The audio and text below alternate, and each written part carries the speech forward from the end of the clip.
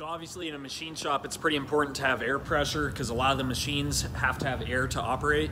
For instance, on the 30, you know, all of our centering systems that we use to center up on the valve guides to cut seats operate on air. They're air floats.